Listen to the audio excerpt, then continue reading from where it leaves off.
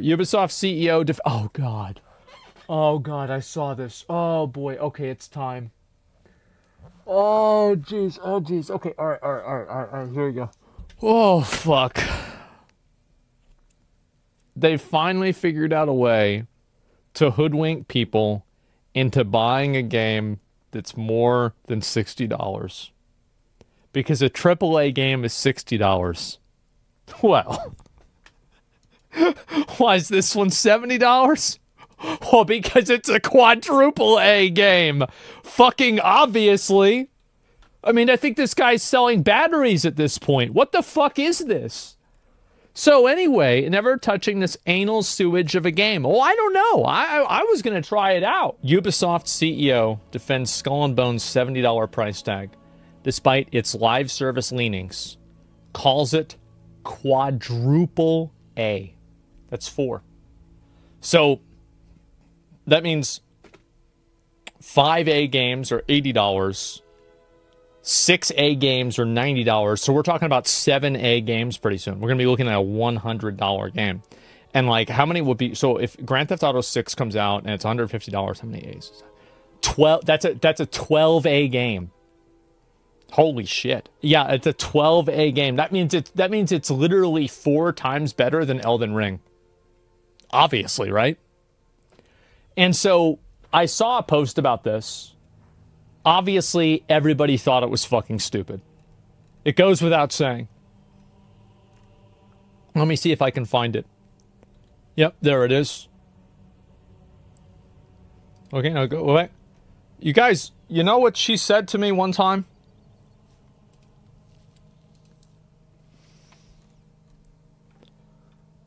I was like making her mad.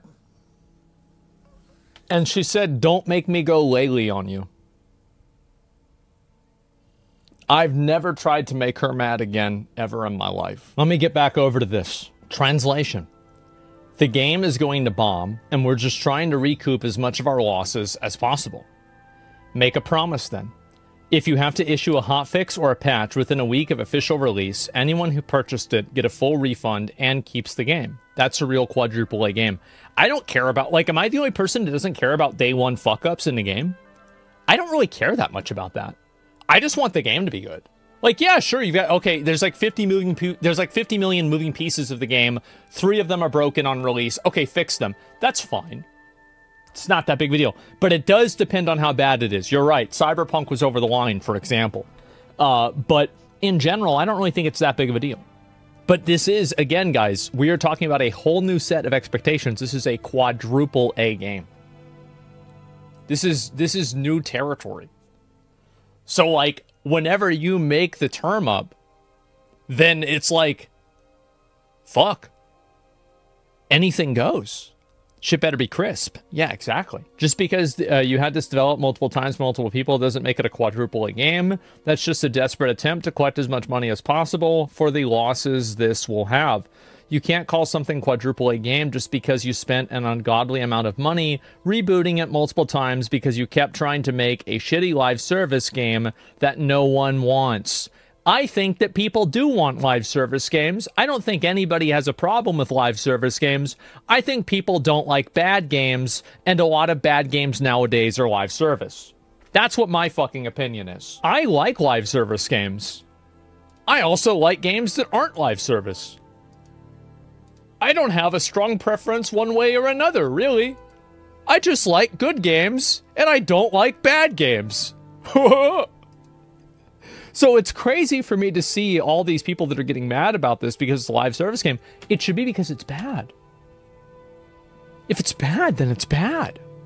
There it is. And so, yes, he's trying to convince people that it is, in fact, a quadruple-A game.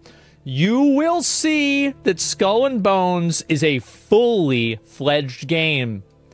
It is a very big game. And we feel that people will really see how vast and complete the game is. It's a really full, triple, quadruple A game that will deliver in the long run. Somebody needs to make AI Trump say that, and that way it'll sound a little bit more realistic. Oh my god. So, delayed on number of occasions, rebooted in 2020, and it's going to be coming out for $70. And players will be able to play the game 3 days early, naturally, if they pre-order the naturally $100 premium edition, which includes 2 extra missions. Again, what did I say about, bro? What did I say about the Yakuza thing? What did I fucking say about it? What did I fucking say? I fucking said, I'm just so sick of this. I'm so sick of this, bro. Like, are you kidding me? Are you fucking kidding me? Never touching this game? Oh, I'll play it. I've got no problem playing it. I'll play the game if it's good. If it's good, I'll play it. That's it. Let's see some gameplay. How about we look at some gameplay, guys? We'll just look at a random person.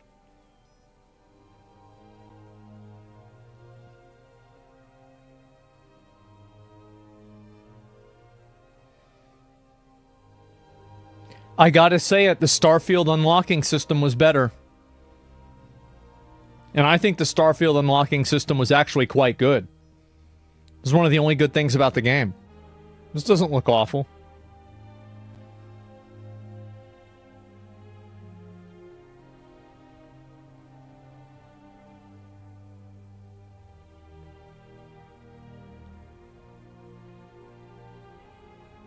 Okay. Okay. So this is the first Quadruple-A game in the whole world. This is the first one right here. Okay, so this is the combat. Sure.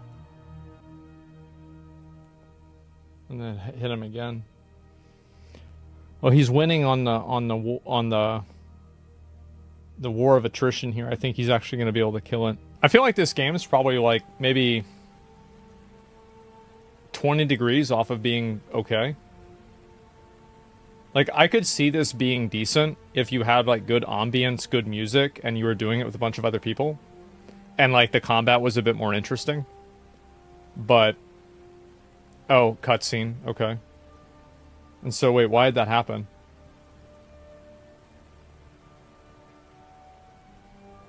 Okay. Let's see...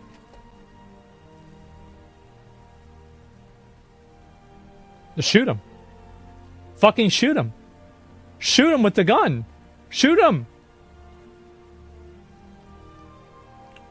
What the fuck is that?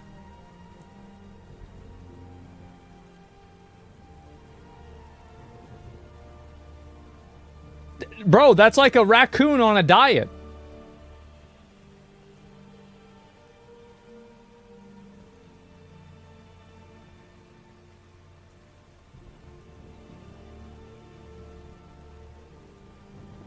A lemur?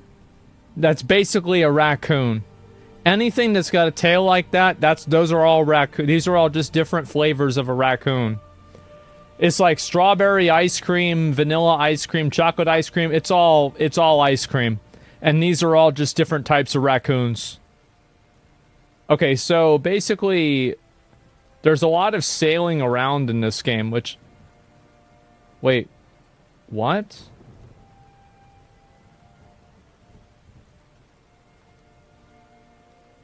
What? So every minigame is just a timing minigame. You know, I'm going to be honest, I think the environment and the graphics look really nice. It's disappointing that some of these gameplay elements aren't better. I think this could actually have a decent future if they really tried to invest into it. If they treated it like a quadruple-A game, quadruple-A game, not quadruple-gay game. Quadruple-A game. I actually think this game could be pretty good. But I'm just not seeing it. I'm just really not seeing it. I would try this game out and play it myself. Sure. I'd have no problem trying it out. But, you know, I just...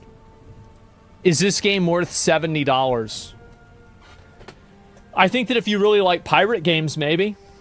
But I'll have to play it myself and find out. No, it should be free. No, I mean, I think it's fine if you want to charge money for the game. Black Flag is $10. The game's only with pirating. And so, yeah, I mean, here's the thing, right? Again, it's all about a value proposition. If this game was really good, then nobody would be complaining about it being $70 in live service. The problem is not that it's $70. The problem is that the game doesn't have that value in the mind of the consumer. That is the real problem. The other stuff doesn't really matter that much. The price is whatever. People will get the money together if they feel like it's worth it. And I think this game could be very good. I don't know if it's there yet. Seems like it's kind of not. How can they just add an extra A? Do they think that we're that stupid? Yes, and unfortunately they're somewhat right. Maybe not us, but about many others out there. Do they think that we're that stupid? Well, as a matter of fact, now that you mention it. Well, I wasn't going to bring it up, but